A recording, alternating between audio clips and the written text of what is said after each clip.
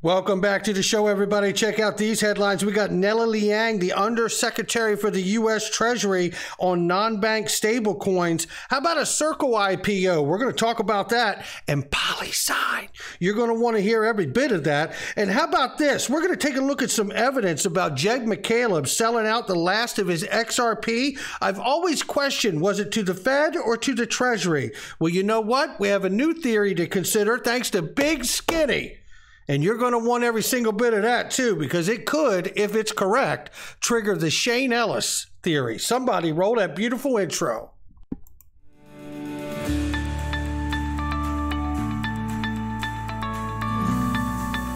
Digital Perspectives with Brad Kimes. Come on in.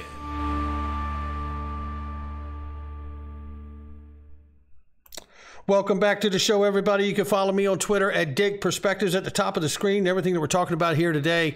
$1.075 trillion market cap. We're up 1.7%. Good morning. It is July 19, 2022. Bitcoin 22,100 plus. Ethereum 1,500 plus. Up 41.9% right now. And at the number 7 spot, we have XRP up 15.3% at 36 cents. Very quickly, we're going to get through this information. It is something to really behold, I tell you, and really think about this. And shout out to Big Skinny for inspiring this video today. 35 cents on the bottom, 37 on the top. Let's get into it, ladies and gentlemen. Right now, this is Glint-Buy right here, baby. The gold-based alternative to banking. And you know what? It's also the gold-based alternative to the dollar and the inflation that is crushing the planet right now. Do not mess around. Go watch this video. I will probably play clips of this video at different times throughout the rest of this week because it's so good. So make sure you go check out Glint. If you haven't done it, I'm telling you right now, over 100,000 customers in no time flat, and they are all loving having physically allocated gold in their accounts. Let's get started here. Samsung said it's currently working on a new 3 nanometer mining chip that will be 45% more energy efficient. The new chips are estimated to have 23% higher performance and are expected to significantly reduce carbon emissions in the mining industry. Stay tuned for more on that one. Nellie Liang, the U.S. Treasury Department's Undersecretary for Domestic Finance, says non-banks deserve a path to become government-approved stablecoin issuers. And this gets interesting because we know that Circle and USD Coin have been jockeying to do exactly that and to put themselves in a position to serve as the official U.S. digital dollar. Even though it hasn't been crowned that, I do believe the stage is set. Dante Disparte, the leader of Circle's government work, on July 18th published a set of 19 principles for stablecoin regulation as a part of the company's efforts to shape the U.S. stablecoin policy. And they have met with people from the Fed, the Treasury, and other parts of Congress. They are, I'm telling you, far and away, it's not USD Tether, this much I can tell you. And with all of that happening, Circle CFO says, company expects the public listing by Q4. Things are moving quickly, ladies and gentlemen, and it will be a SPAC deal. So keep an eye out for more on that front. And I tell you, in Q4, that should be some fireworks because I would imagine if USD Tether is going to get called to carpet, it may happen before then. Looking right here, Arthur Brito, co-founder of Ripple and designer of XRP Ledger, still building. This is Jack McDonald from Standard Custody and Polysign. Nice interview, Tony Edwards. And take a listen. I got a question for you. I don't know if you can answer this one because, once again, it's proprietary. Your blockchain is. You can try me. I'll tell you if I can or can't. I would love to know what protocol these blockchains use. Being that they're private, is there any type of like proof of stake? You know, there's all kinds of protocols out there with different blockchains. Is there any native protocol to the internal blockchain or the private blockchain you're using? Yeah, I'd rather not say in this forum to get back into it. But I think Arthur, from day one has a view towards really being best of breed and being forward thinking in terms of the types of technologies he designs, and also to be very open in terms of a desire to collaborate and really to democratize technology around the world, and to be a beneficial partner in terms of building out this whole ecosystem. He's I think, very generous in terms of how he thinks about that. We look at the XRP ledger built on open source, and this Polynet authoritative blockchain, may start private, evolve into hybrid, and ultimately will, we think, one day evolve into a public chain. And so we always have that kind of mindset in terms of how we want to work with the industry to be a builder. I think in the end of the day, what we're all doing, Tony, is trying to rewrite a new operating system for capital markets and payments globally. And so we're not of the school that we want to have everything come onto our chain. We want to kind of create this closed loop system. Quite the contrary, we want to be a participant in building a very open and flat network there.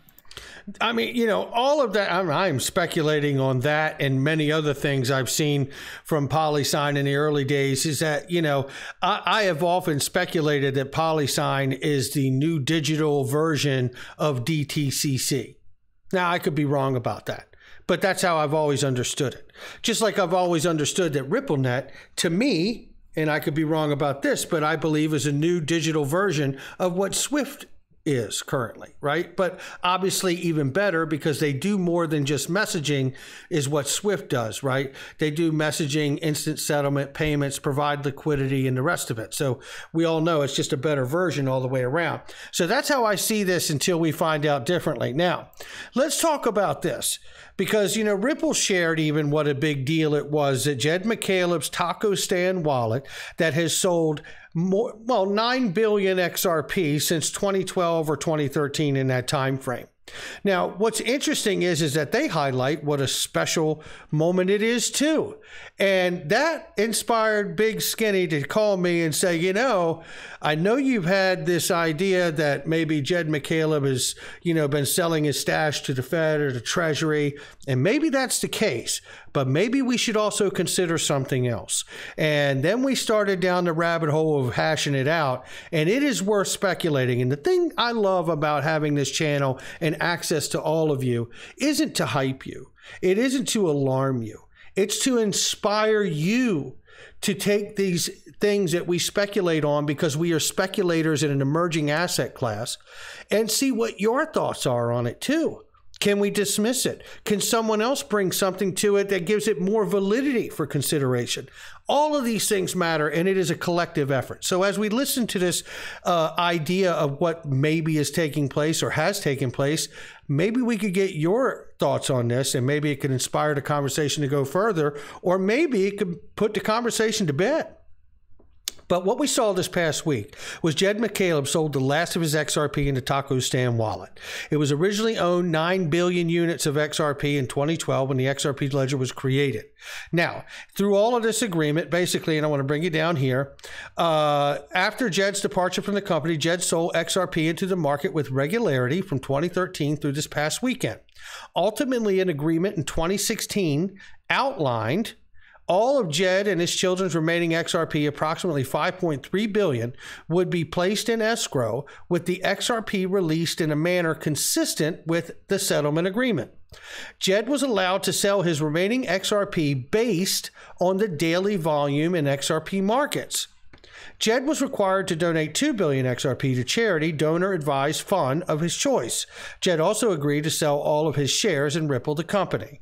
So, despite all the drama, developers, entrepreneurs, independent Ripple have continued to build on the XRP ledger, taking advantage of its native attributes and unique functionalities to move value.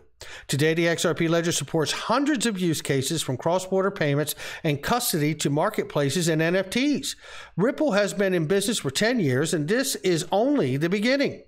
We continue to be inspired by and are in awe of the XRP community and look forward to the continuing build a new future together. Now, what I want to remind you guys of is this, which is a part of our conversation. In 2019, in the 2019 Q4 report, what did we learn back in 2019? We learned Ripple dumped 0 XRP onto the crypto exchanges in Q4 2019. Right there is the number. Programmatic sales, 0. Programmatic sales, as I've come to understand it, is sales to the secondary market, which is the exchanges we buy from. So that is what Ripple made clear. They continued to reduce its sales in Q4 2019, totaling 0 for programmatic sales. Now, obviously, institutional OTC direct sales continued for obvious reasons. But then we have Q2 2020. The Q2 2020 report taught us this, is that we learned Ripple buying back XRP from the secondary market really means for assets long-term future. Now, what's interesting about Ripple announcing that they were buying back is at that time, I was understanding that Ripple was really declaring that we are a customer and use XRP as a customer just the way anyone else does out here as a market maker, right? And that was very interesting to me to learn that. So Ripple had stopped programmatic sales in 2019, and obviously beyond, because they did say that they said other places as well that they stopped programmatic sales and haven't done it since 2019. It's always made me wonder, where does the exchanges get the XRP from if they stop programmatic sales to the secondary market? And then Ripple also announced in Q2 that they buy it back from there. Well, the question is now is, what if Jed McCaleb was not selling to the Fed, not selling to the Treasury or anyone else, but in fact has been selling to the secondary market and the exchanges themselves? And Ripple would have no need to do so because Jed had so many to sell. This would keep them from flooding the secondary market and still provide an open line of XRP to run to the exchanges for retail. Obviously, ODL platforms that participate would probably get it from OTC, from Ripple. Now, what's interesting about that is Ripple also said that they performed buyback in Q2 of 2020. What if the secondary exchanges have been buying the liquid feed of XRP from Jed's taco stand wallet, and knowing that Ripple has been buying XRP off the secondary market as well? This could possibly mean that what we've just witnessed, if this were to be accurate, what we've just witnessed is the secondary market just stopped getting XRP. And the only remaining XRP, if this is accurate, is what's liquid out here floating around. And what would happen once that dawns on everyone out here, if this is accurate, that the liquidity that is out here on the secondary market came from Jed's taco stand wallet, and now the well has run dry? How long will it take to soak up the liquidity if this is accurate? And what would the price be once it is? Then it makes me think of Shane Ellis' theory, where how the stair step of volume and price could take place. Now, it's not exactly as Shane Ellis paints that theory, but it certainly allows for a stair step in price to take place once it dawns on everyone. Should this be accurate? We are speculating. If this is accurate, it would make one wonder how fast the price would go up, and it's certainly, I would imagine, stair step to a point. $5 and $25, who knows, right? Then you're going to have sell-off points and all of this. And the most important thing about all of this that lines up with the Shane Ellis theory is that retail keeps buying each other out. The banks don't have to buy you out. Retail keeps buying each other out. And if we were to get a decision in this court case that's a split decision where the SEC can claim a victory, but so can Ripple, it just may be that the sales are turned away from retail and only allowed to happen from accredited investor status or higher. And if that were to happen, the XRP that floats around here on these secondary exchanges is about to be worth a lot more than 36 cents today. But it is a theory. It's not a fact. But I think it's one worth sharing. That's going to do it for me. Make sure you hit the like and subscribe, leave a comment below, and share with somebody you know. Check out all the links underneath the video. They're products and services I use each and every day. And I tell you, they're great specials and deals, but you got to click the links to get them. Not financial advice from me, Big Skinny, or anyone else. Just my digital perspectives. I'll catch all of you on the next one.